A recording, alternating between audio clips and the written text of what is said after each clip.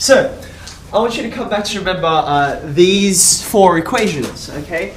We'd be looking rather at simple harmonic motion, and we develop these equations to say, okay, harmonic motion is about when you've got this oscillating kind of idea, things that go up and down, predictably, or left and right, or whatever it is. And what makes these simple is a single trig function hiding beneath the motion. Okay, so it's very, very predictable. You basically need to know your amplitude, your frequency, your phase. If you like, you can change the center of motion. That's it. You know everything about it. The most recent thing we saw was, even though we say there's a single trig function behind it, what was the most recent thing we looked at the end of last week? Do you remember? Yeah, very good. We can express it if it's convenient to us.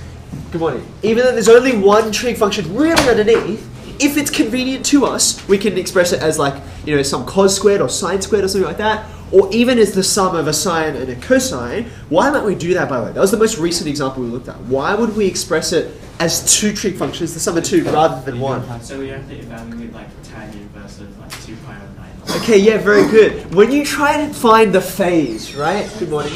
This phase here, this alpha, sometimes you have to appeal to some sort of messy trig functions, and you don't really want to have to do that. So if you can sort of craft things, if you do auxiliary angle in reverse and say, I don't want to have an alpha, I just want to have an nt, and therefore I account for that by, good morning, having two trig functions, sometimes that's a lot neater, okay? Now that's the most recent thing we looked at. So where I want to take us from here is another implication of these expressions, right? One of the first things we encountered when we were meeting simple harmonic motion is that each of these, good morning, each of these leads us, if you recall, to a velocity function and an acceleration function, but the acceleration function for simple harmonic motion, in both cases, was really nice and neat. Does anyone remember what it is for the first basic case when you've got motion about the origin? It's minus n squared x. So if you differentiate twice, what happens is each time you differentiate, because of the chain rule, right? You get an extra factor of n. You remember that, right? Sine will turn into cosine, the first differentiation to get to velocity, the second differentiation to get to acceleration. The cosine will turn into negative sine, right? So, sorry.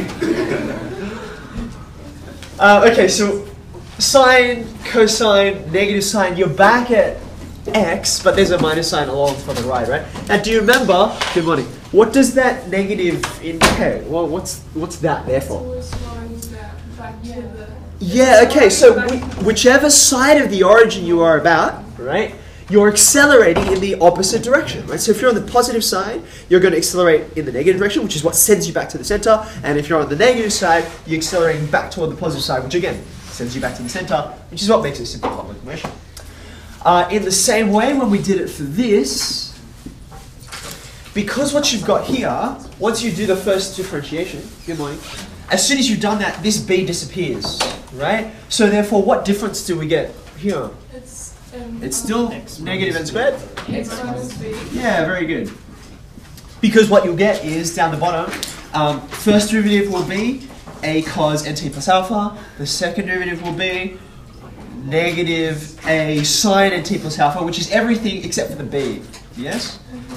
Now, are our signs right? Does that look right? Yeah. Yeah.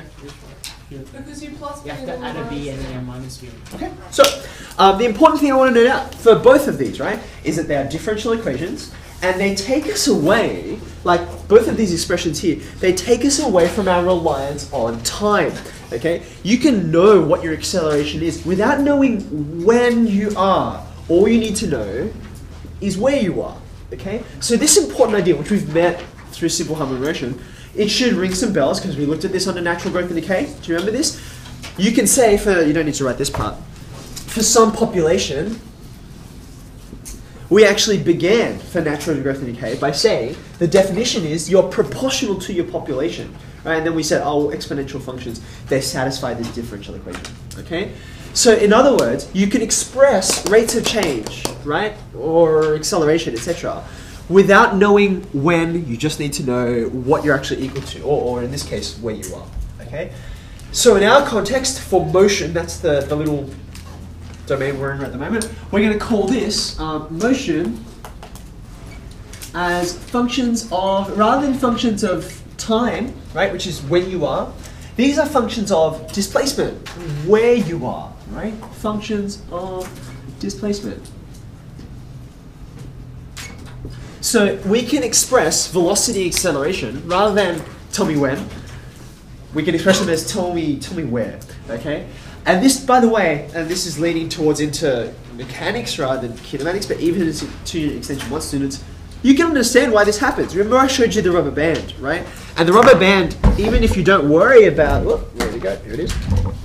Even if you don't worry about the exact nature of like string tension and direction, all that kind of thing, it sort of makes sense that the further away you are, like where you are, dictates the kind of acceleration that's acting on you, right? Or if you want to think about, say, an object that's orbiting around a star, well, where you are in relation to the star, the closer you are, the more acceleration you're experiencing towards the star, right? Does that make sense? So where is a natural way to think about things in a lot of physical situations.